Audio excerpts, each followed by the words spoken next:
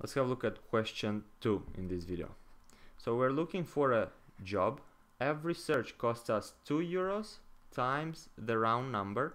So that would be 2 times 1 for the first round, 2 times 2 for the second round, 2 times 3, and so on.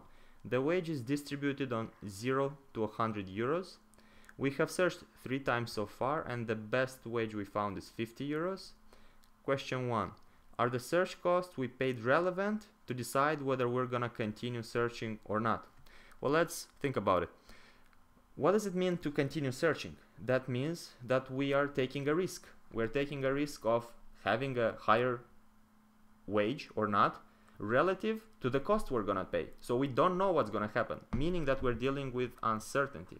When we're dealing with uncertainty, we're dealing with expected values. In this case, we're dealing with an expected benefit of a wage higher than 50. Whenever we deal with expectations, we're dealing with probabilities. So we would have a probability of having a wage higher than 50, and we're gonna have a benefit of having a wage higher than 50. So we'll have to figure these two out. Now, that would be good if this offsets our costs, if this is at least higher than the cost of searching. And the cost of searching for a fourth time, right? If we continue searching, that would be the fourth time. The cost of searching would be 2 times 4, so that would be equal to 8 euros. Now, if our expected benefit would be at least 8 euros, we're gonna try again.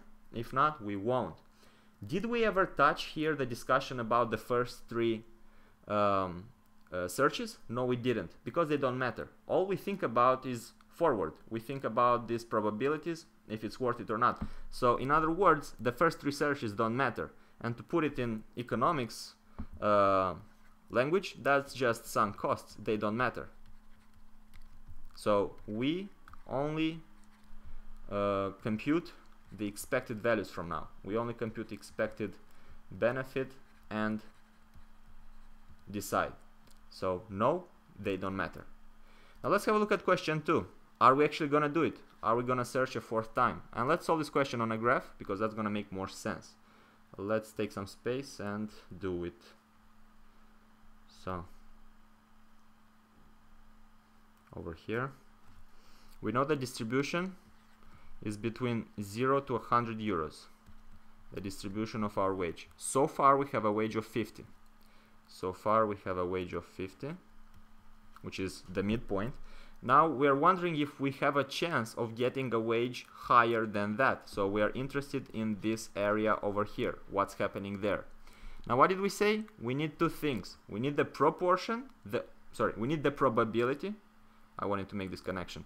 We need the probability, and in this case the probability is the same as proportion. Why is it the same as the proportion?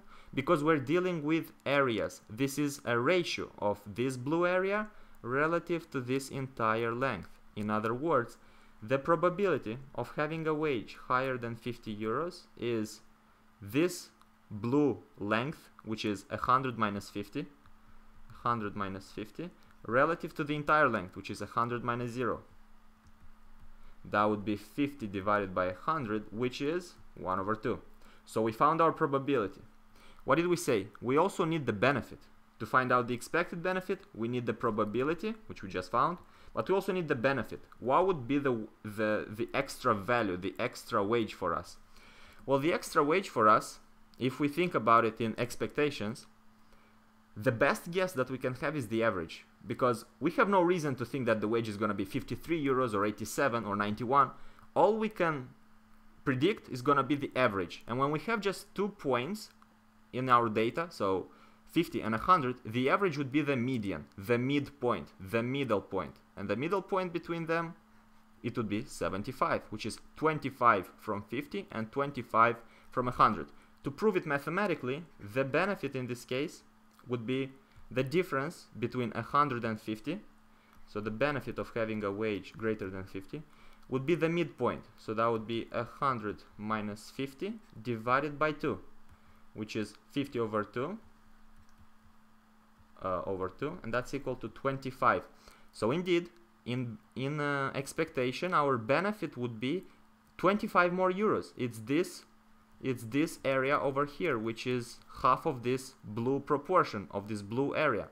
So in expectation, we would have a benefit of 25 euros, but just with a probability of 1 over 2. So we have to combine these two facts to calculate the expected benefit.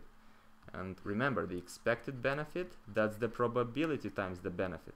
So in our case, the expected benefit of having a wage higher than 50, let me go to the right to have the space, would be equal to 1 over 2 times 25. And that's equal to 12.5. So that's the expected benefit. And what did we say? In order to decide, we're going to compare the expected benefit versus the cost. So we have the expected benefit of 12.5 euros.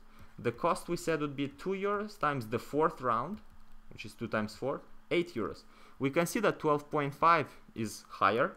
So in expectation, we have a good shot of looking for a higher wage, and we will do it. So yes, we are going to go for the fourth search. And in the answer key, will you search? The answer should be yes.